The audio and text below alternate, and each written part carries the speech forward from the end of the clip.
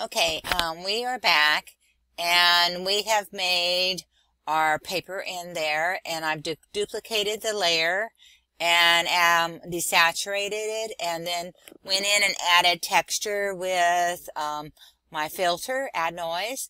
And when you're adding the color on it, make sure that it's nice and bright, because we're doing this for the white. So I've had it too dark and it just doesn't look right. So when I did the image adjust, you want to make sure you come in with lots of nice bright whites. And now I've come into my brush, and I am choosing the different charcoal textures that I can put on that.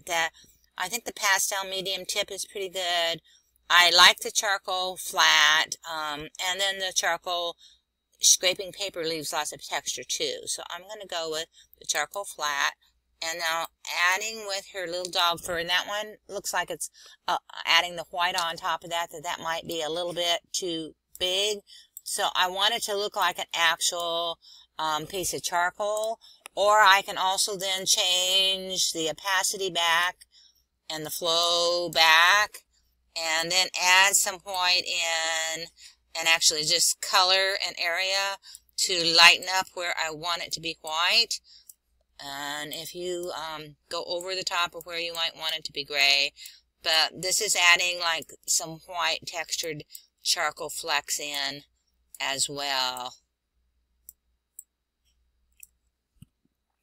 So if I zoom back out, view, zoom out, you can see that if I need to lighten up anything, like on the bunny's face here, that was really quite a light bunny, or light on Angel's head here, or Popcorn's head here, or there.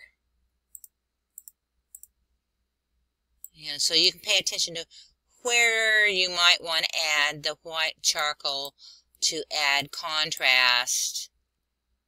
And you're just putting it in. Right now I'm not trying to put any brush marks because they're little fur. This is just a really soft piece, and I'm just adding some of that texture in on top of their fur. That I can add a little of the texture on top of where I've darkened it as well, even though that's white. See how that just adds that texture back into your drawing, that anywhere that you want that charcoal texture to come in, and you can kind of scrub it through. We're just having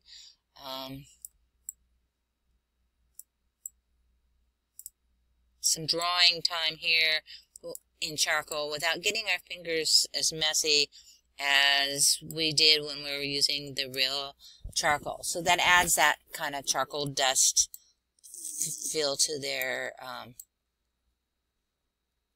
and it's because of that texture mask that was there. And just continue on anywhere that you think you want to add the dust and highlight.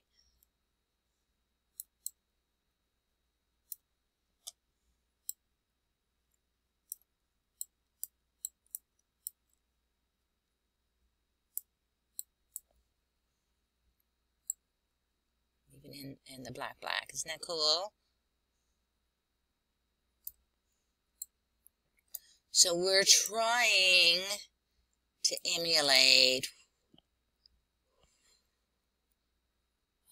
the paper, what a real charcoal drawing would look like.